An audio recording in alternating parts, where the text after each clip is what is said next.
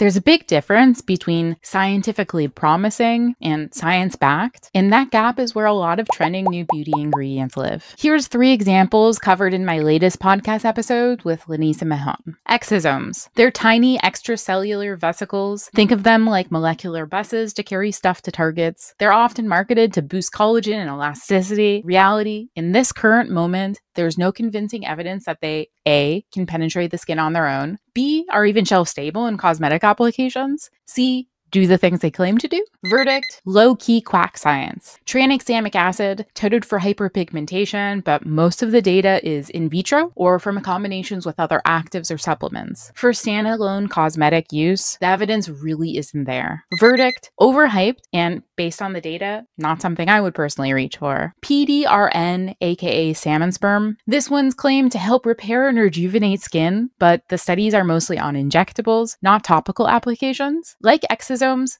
stability is also a question mark. Verdict, the science isn't there yet. The trend with these trendy new actives, the marketing moves a lot faster than the science. There's a lot of wishful thinking and not enough data. So what does have data? And what even is science-based beauty? All this was covered and more in my latest podcast episode with Lanisa Mahon, Science vs. Trending Ingredients. Find it wherever you listen to podcasts. Search the EcoL podcast.